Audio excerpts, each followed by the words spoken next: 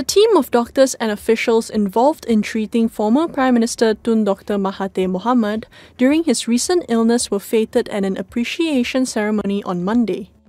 To me, it is a miracle. I didn't expect to live.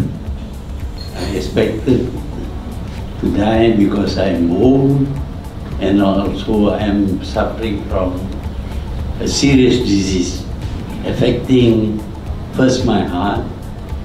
When the heart is weak, it affects the lungs, and when the lungs are weak, it affects the kidney, and so on. But somehow or other, the doctors turned me around, and eventually I was discharged and quite well, not 100%, but enough for me to continue whatever little work that I have to do. Dr. Mahathir said even though he is not 100% healed, he is grateful and happy to continue with whatever little work that he has left to do. He also presented certificates of appreciation to them during the event. In January, Dr. Mahathir underwent an elective medical procedure.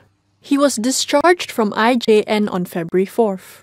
Prior to that, he had gone for a full checkup on December 16, 2021.